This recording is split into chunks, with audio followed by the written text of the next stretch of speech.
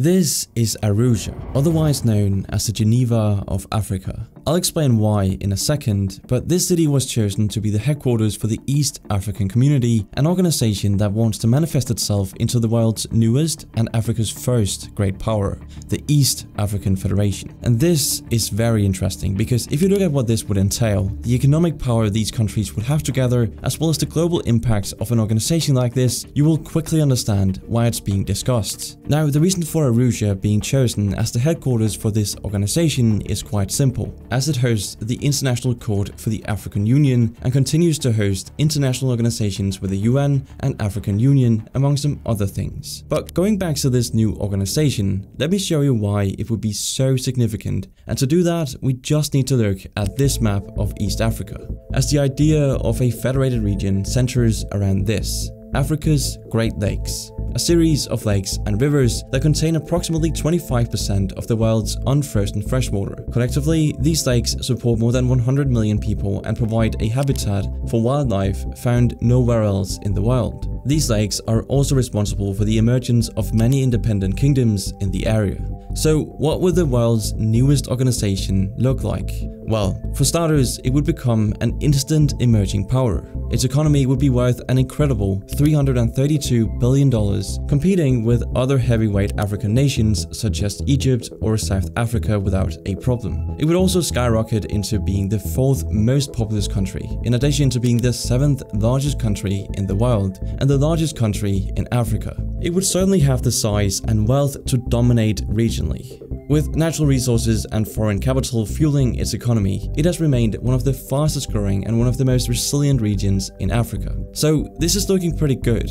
A strong and growing economy, relative stability, especially given the region's history, all coming together to make a bright future. And while the individual nations of the East African community are happy to take credit for all this, the EAC wants to promote their cooperation as the standard for regional harmony. This is refreshing on a continent which is normally plagued by corruption, civil strife, foreign meddling, and terrorism. And it's been getting a lot of support from places like the EU, and you can certainly see the similarities between them, as the EAC has created the regional integration pillars, similar to the EU for freedoms. In addition to being politically federate by the end of next year, something the EU has been trying to accomplish for decades. With an already existing customs union and common market, it seems like it's on the right track.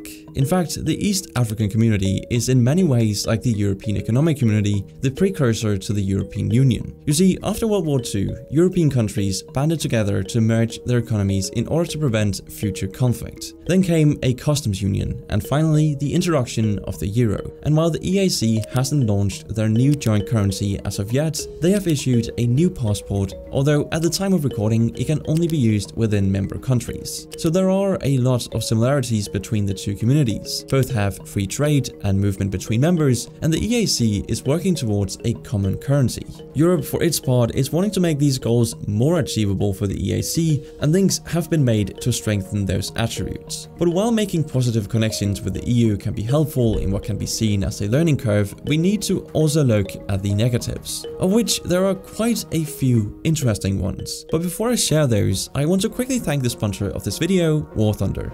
War Thunder is the most comprehensive vehicle combat game ever made. Play more than 2,000 tanks, planes, helicopters, and ships in dynamic combined arms PvP battles. Every vehicle is incredibly detailed, offering a highly immersive combat experience. War Thunder offers action-packed matches, more realistic and tactical experiences, and intense PvP battles at various immersion levels for all playstyles. It offers incredible graphics in 4K resolution, authentic sound effects, and beautiful music, creating an atmosphere to fully immerse yourself in. My favorite feature is that no extra pilot hardware is necessary, so you can fly any aircraft using nothing more than just a mouse and keyboard. So play War Thunder now on PC, PlayStation, or Xbox using my link in the description. And if you do, there is a large free bonus pack for registering using my link, including multiple premium vehicles, premium accounts, boosters, and much more.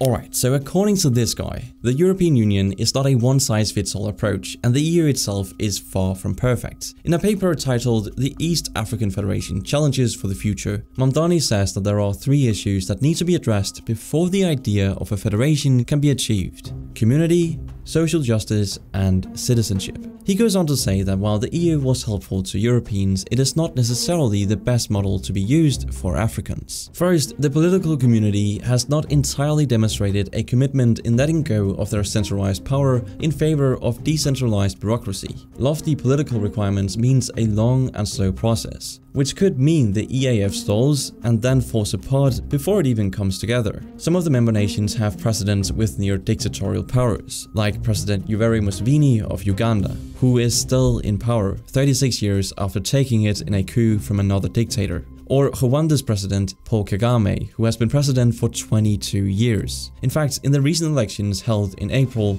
he won 99% of the vote, something which Human Rights Watch has said was marred with violence and was coercive. Next, Mamdani says that new monetary policies and currency production might mean the collapse of the whole idea of a federation. See, the vast majority of Africans in the proposed federation are poor, very poor. The average GDP per capita is around $1,100. That's about $3 per day. So there's a fear that corporations will take advantage of a federation looking to deregulate its economy, or allow large corporations access to the nation's vast natural wealth, which really isn't great, since the act of moving wealth to outside Africa is something that already costs the continent $80 billion a year. Mamdani says what happened in EU countries like Greece, a country with a huge debt, which then had to reduce government spending, causing financial heartache for Greeks, is something the EAF couldn't survive. Finally, Mamdani worries that African federations have tended to take on an ethnic rather than a territorial or national character. Mamdani considers the history of East Africa as one of genocide and ethnic cleansing, and is an important issue that needs addressing. And across the proposed nation, an over 80 million non-ethnic Bantu minority would mean challenges from the onset of a formation, in a region where tribalism is still an issue stopping further unity. And these are just the bureaucratic problems. Porous borders also mean regular attacks by rebels like M23 movement insurgents, Islamic terrorism, and dozens of tribal conflicts. This could all mean that the EAF stalls and collapses for a second time. So there's a real need for local and national change, and it should come from within Africa.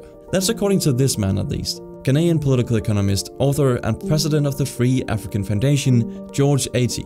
He says that African problems need African solutions, not imported ones dictated. He believes that rather than looking to institutions such as the EU, Africans need to decide their own destiny, their own way. And one of the reasons for this is the next generation that he calls the cheetah generation. To see what he means, take a look at this graph. It shows how youth populations are set to rise by global regions, and if you look at sub-Saharan Africa, seen here in pink, you'll see that it's the only region set to increase by over 300 million people. For the EAC, their youth population is already 65% of their total population. That's over 200 million people under 30 years old, and this number is expected to grow to 75% by 2030. But IAT says the reason why Africa has yet to stabilize like other regions is due to political elites trying to create systems like the EU, but without knowing anything about its institutions or respecting its rules. Dictators use investments from institutions like the EU, claiming they will help modernize the country, but instead line their own pockets in what he calls a failure of the modern sector. He says Africa should not try to be like the EU as they are fundamentally different, and most African leaders do little to improve the everyday lives of their citizens. Many don't even know the EAC exists. According to this poll, a majority of Kenyans have either heard nothing or just a small amount about the proposed East African Federation, otherwise known as the EAF. And 8% said they don't know enough to even comment on the question. So you can see the problem here. The government appears to have done an especially poor job of building awareness among the youth, where only 28% have heard of it. So both Mamdani and Ayeti agree on creating a strong and market-driven East Africa, but the European institutions they are trying to import are, according to them, failing, corrupt, and non-traditional to locals, meaning a poor uptake and support for such programs. Unlike Europeans, who welcomed economies of scale in order to make products cheaper and provide at the same time skilled labor and guaranteed job and a high wage. The African model is more centered around local and private enterprises that benefits the community. Perhaps this is why the latest plans for a 2024 introduction of the monetary union collapsed, and the 2023 deadline for a confederation of national governments will almost certainly be missed. So whether or not the East African Federation will be seen, I guess only time will tell. But that's it for this video. Thank you again to War Thunder for sponsoring this video. Remember, you can play War Thunder now on PC, PlayStation or Xbox using my link in the description, and if you do, there is a large free bonus pack for registering using my link, including multiple premium vehicles, premium account, boosters and much more.